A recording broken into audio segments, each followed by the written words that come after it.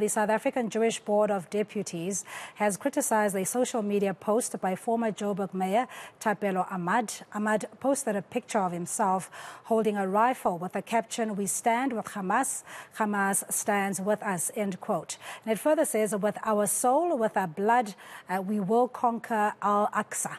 The SA Jewish Board of Deputies says the media post is irresponsible and dangerous. For more on this, we speak to the Chairperson of the SA Jewish Board of Deputies, Professor Karen Milner. Professor Milner, good afternoon, or good morning rather, and thanks so much for joining us. It is indeed very insightful. Just from the former mayor's conduct, one would like to believe that there is decorum in how public servants would carry themselves.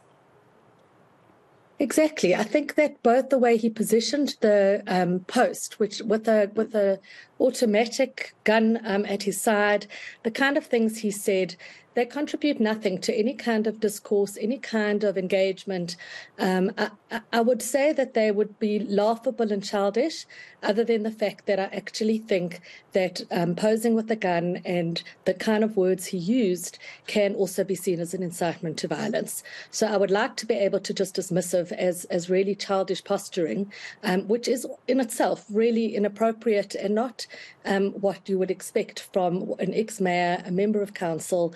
But on top of that, I think that the words he used and the posing with a gun actually could constitute incitement. But then it begs the question, the caliber of leadership that we have, albeit it's an interim under a coalition government in his case, of ex-mayor Amad, the fact that you ought to be able to read any situation with the discernment it requires and not to chase clout.